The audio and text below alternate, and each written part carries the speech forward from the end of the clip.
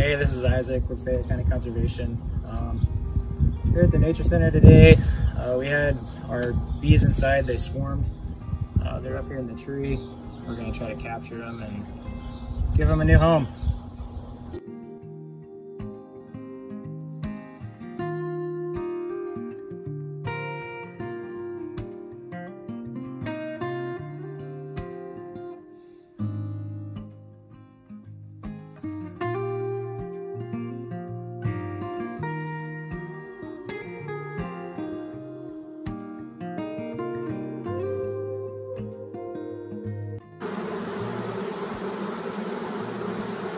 So I have a whole bunch of them in a hive here. They've all started to fan. You can maybe see some of them. What they're doing is using their wings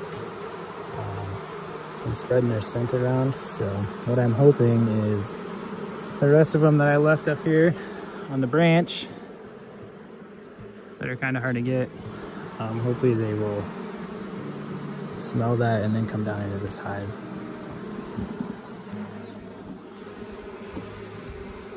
So there's a little better video of them fanning in front of the hive there.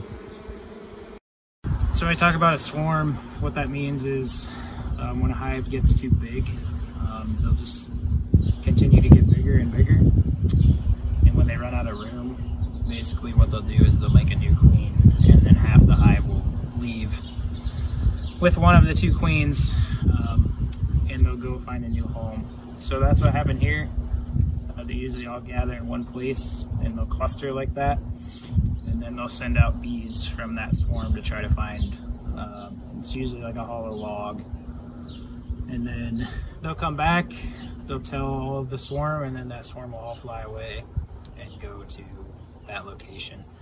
So basically I'm just trying to help them out here and get them to move into my hive.